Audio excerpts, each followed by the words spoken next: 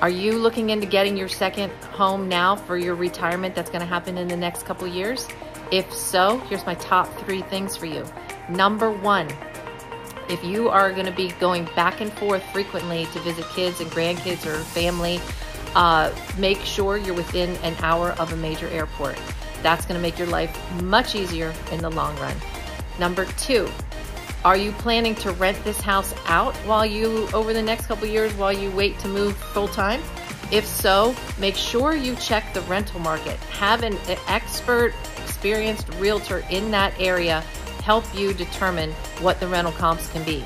You have the ability to cover the cost of that house completely for you in many markets if that is what you're going to do.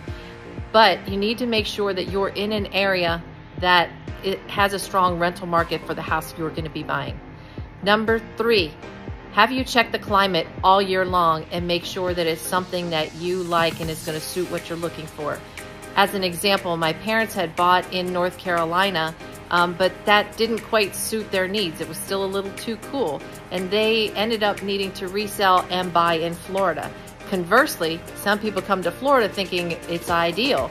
However, sometimes they decide that the summers are just too darn hot, and now the Carolinas was actually perfect for them.